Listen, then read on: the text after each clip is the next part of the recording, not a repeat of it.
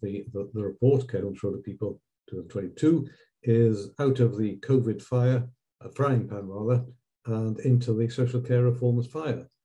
And this is the reason why I'm saying that this is going to be a watershed year, because what the government is trying to do is really to change this market fundamentally. We are all aware, we have been aware for a long time, that there is a huge amount of cross-subsidization from private payers to public payers, and that private payers are paying a premium of 40% or more, typically. And what the government is trying to do is, first of all, to establish what they call a fair cost for care, what they call fair price for care, so that local authorities are paying reasonable rates.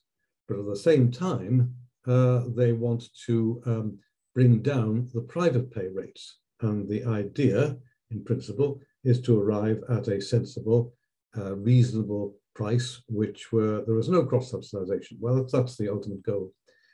And that's great, and that's a really good objective. But unfortunately, as I point out, we just believe that the government has not provided, it always comes down to money, doesn't it, in the end, not provided enough money in order to carry through this policy sensibly.